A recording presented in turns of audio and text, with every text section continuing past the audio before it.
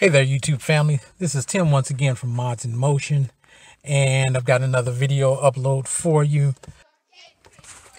This is springtime part 2, where I want to cover the installation of my rear springs and rear shocks on my 1984 Camaro I call Project Plain Jane. As always, before we start working on the car, you want to grab some safety glasses and any other protection you might need while working on the vehicle.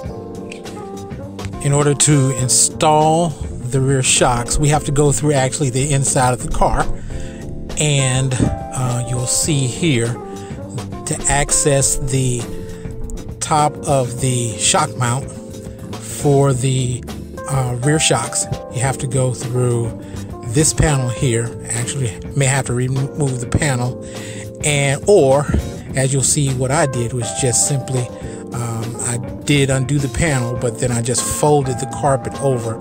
So you have to fold the carpet over on either side, right behind the seat when you lower it, and underneath the panel you will see the top of the shock mounts.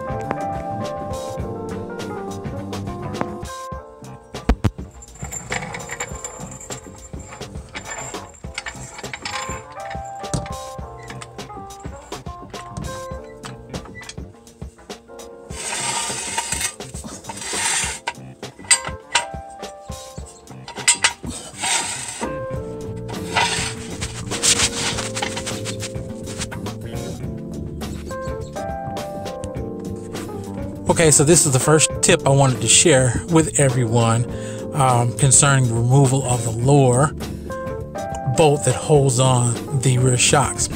And that is, I saw a lot of people use everything from literally a torch to cut off the bolt to using an air hammer, what have you.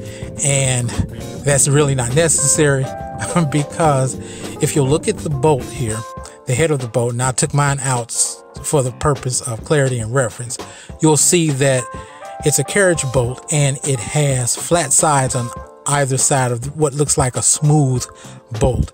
And so all you need is a 1 1/4 inch wrench to hold, or box end wrench to hold the bolt still and keep it from moving while you undo the nut on the opposite side. Of course, it takes a lot of WD-40 or either penetrating oil, but at this point, you want to lift the car, relocate your jack stands to move them ahead of the axle to support the weight of the car. This will allow the rear axle to drop down low enough to be able to remove your old springs and then reinstall the new springs. So as you see here, I chose to go with a stock replacement for these shocks at the rear, and also a stock set of replacement springs for my Camaro. Next, you locate the hole above in the body where it comes through into the interior to locate the top of the shock mount. Place it in, and then of course you will align the holes in the lower part of the shock, and then put the new carriage bolt in, and make sure you locate the spacer properly, and also then the washer and then the nut. And of course, after the installation is finished, we will put our wheels back on, wheels and tires, lower the car, and then put our carpet back in place, interior pieces back in place, and your installation is finished. Thanks again. I hope this video was helpful for you. As always, if you like this video, don't forget to subscribe and like.